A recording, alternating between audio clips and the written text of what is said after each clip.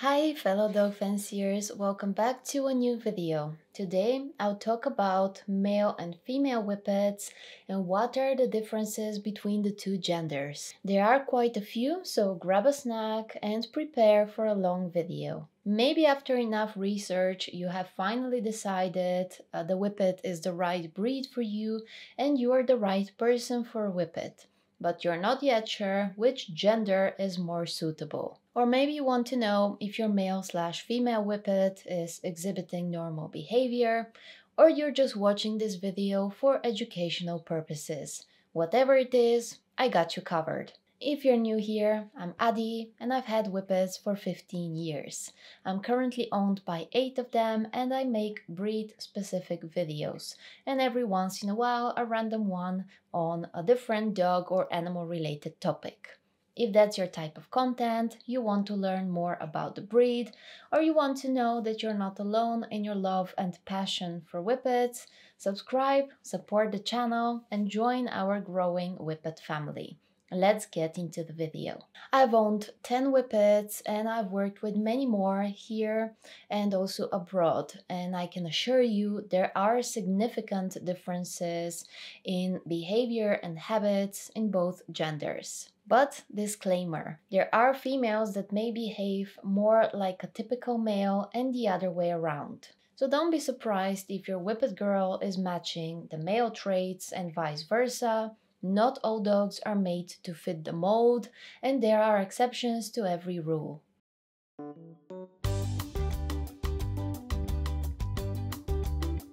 Let's get the very obvious physical traits out of the way. Male whippets are usually more masculine, a bit larger and heavier in body, bone, and head. Females have a smaller frame and more gentle appearance compared to a male. Of course, depending on genetics and other factors, you may come across a taller female, like our girl Jamie here.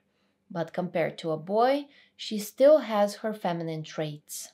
Not to mention, whippets have fine, short coat, so you can almost immediately tell what they are from miles away. Nothing can stay hidden. In addition, unaltered female whippets will come in heat, just like almost every normal mammal. Depending on your individual girl, this will be twice or only once a year. Both cases are completely normal. Now let's move on to the more complicated part, the behavioral traits.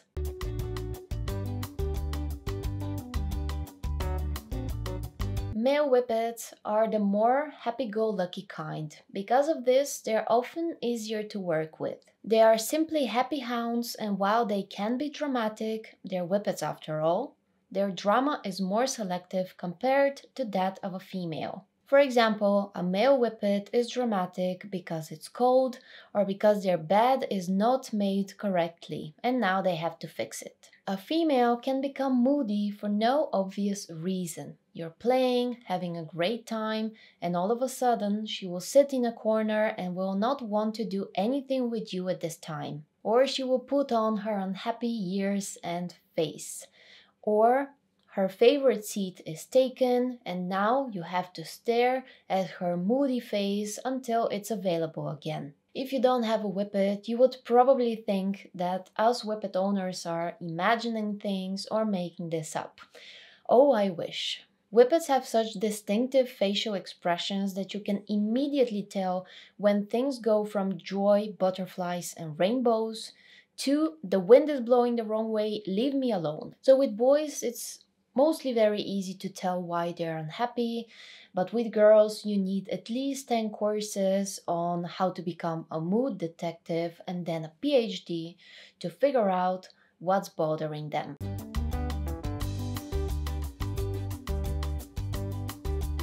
Because of their happy-go-lucky side, boys are usually more willing to cooperate and spend time with you when you're trying to teach them things. All they need is you, a treat, toy, or whatever motivates them. They basically have less desire to focus on drama and therefore more time to focus on you. Girls, on the other hand, are more independent and busy, and often you, combined with a treat or a toy, will not have any value compared to the important business they have to handle at this time and will goodbye you before you can even ask them to sit.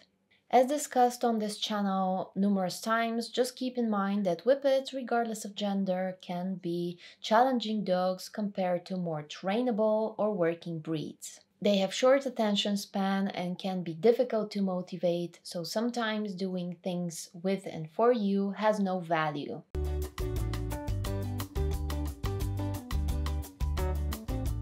Both male and female whippets are very cuddly. They love attention, they want to be around you, and are Velcro dogs. However, boys are happy to be the center of your attention almost any time. Whenever you call them for cuddles, they're on their way. No questions asked. Girls, on the other hand, can be more independent. Sometimes you'd call them for some love and they will nope you. How dare you not see they have more important job than your clinginess? But then 10 minutes later, they will enter your personal space like a hurricane, demanding attention immediately, which you should have offered yesterday, you lazy human. What have you been doing all this time? You are fired.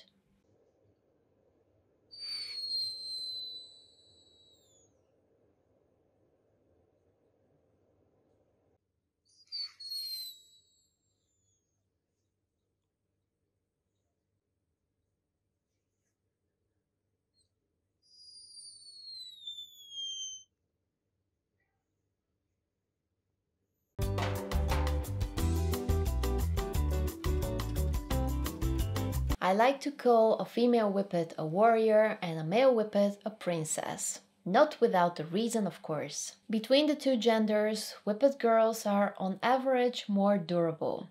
For example, if we take both Brady and Ruby to the park and the sun starts to set and all of a sudden the weather gets slightly colder, Brady will be miserable and start shaking right away. Ruby will not give a damn and will continue to run around. And now that we have snow, the girls are more willing to go out and play. The boys will run out to pee and then run back inside ASAP. In my experience, girls are also more tolerant of discomfort and pain. I'm not talking about broken leg kind of pain, but rather you pick up your boy whippet and you slightly pinch their leg by accident. You would probably think their leg fell off by the volume of crying. Or if I step on someone's foot, not on purpose of course, but this sometimes happens because they're Velcro dogs and are at our feet almost all the time, the girls will just look at me and then I know I'm fired. But the boys will scream even though I barely touched their toe with the edge of my slipper.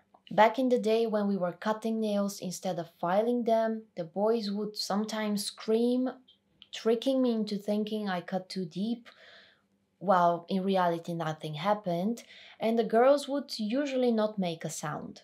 Of course there are exceptions. Our Skylar is just as loud and dramatic about the slightest bit of discomfort. But all my other girls can go out, fight a bear, and come back home like nothing ever happened.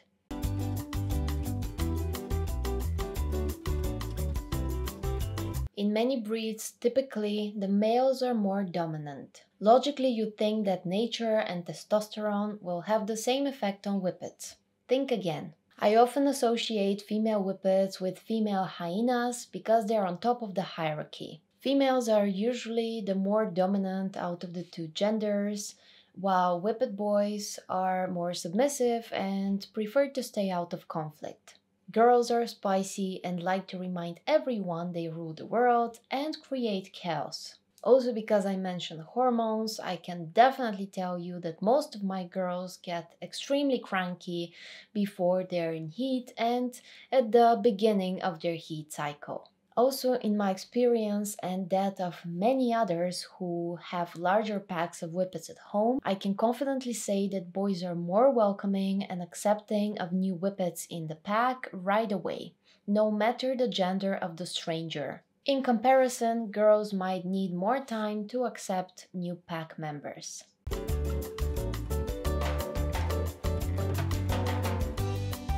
By far you know that female whippets are in general more dominant, tougher, and they often need to worry about handling important business like going out to fight a bear.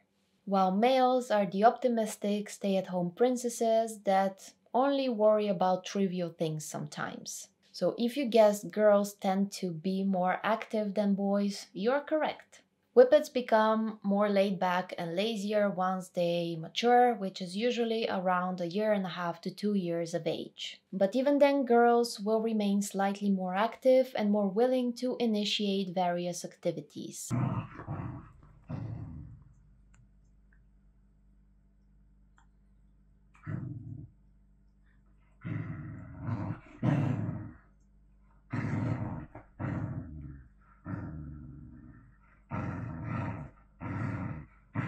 Boys will engage in deep sleep all day, every day, if you're not ready to offer something nice to do, which you should, regardless of what type of whippet you have, as long as they don't have some sort of a disability. All healthy whippets will need walks and an explosive quick sprint at least once a day, every day, if the weather allows. A few days ago, I came across a post on one Whippet group on Facebook, and I saved the comments just to show you. Someone asked if people prefer male or female Whippets, and here are some of the answers. Male Whippets every time, much more loving than the girls who seem to keep a wee bit of independence. Boys over girls any day of the week for me. Currently, I have 5 males and 1 girl, never a crossword between any of them, and all are entire. Someone says, agree, my girl just had a litter, I can actually see it early in the puppies. Boys, much more relaxed and loving. And yes, I can definitely agree with this. We've raised 4 litters, and very early on you can see how girls are more spicy and demanding, and the boys are more chill and happy-go-lucky. And here is one more. After living with only girls for nearly 50 years, we kept a single boy. What can I say? He is easygoing and friendly boy, full of humor and a wonderful temper. He has really changed my thinking that girls are the best. We have 6 girls and 2 boys, and I love both genders for different reasons. Yes, boys can be less challenging than girls on many occasions. They're easier and they don't cause conflict or chaos. But despite being a little more challenging, girls are so much fun with their moods and their opinion on everything. And easier to work with is sometimes boring to me, so I like that I have a bit of both worlds. So keep doing your research and let this video be just a single source of information until you decide which whippet is the right for you, the male or the female. Also, yes, I will say what I say almost every time. Think wisely about where you will get your whippet from, especially if you want a puppy. Unlike ethical, responsible breeders who breed for health, conformation and temperament, backyard breeders and puppy mills do it only for the cash. If you get a whippet from the wrong place, you and only you will be responsible for the risk of ending up with a very messed up dog whose temperament has nothing to do with that of a whippet. So don't come at me if you've purchased a male whippet from an online marketplace that has a long record of health issues and the typical temperament of a Belgian Malinois. Thank you. So that was it for today's video. I hope you enjoyed it and that it was helpful in some way. I wish you a lovely weekend and a fantastic week afterwards, and I will see you next Friday with a new one. Bye bye!